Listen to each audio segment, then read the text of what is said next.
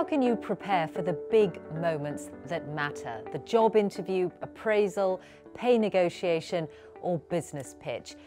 Try working out in advance the key points you want to make. It's hard to keep more than 3 at the forefront of your mind, so that's the number I usually focus on. Going into a job interview, what are the 3 aspects of yourself that you'd want the other side to remember?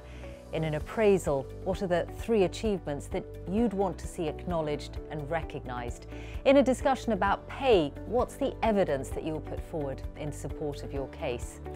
Whatever the circumstances, make sure that your first point is not only a strong one, but gets you off with the right tone, framing the conversation that will follow. These are high-stakes moments, but they're also opportunities. You want to make the most of them.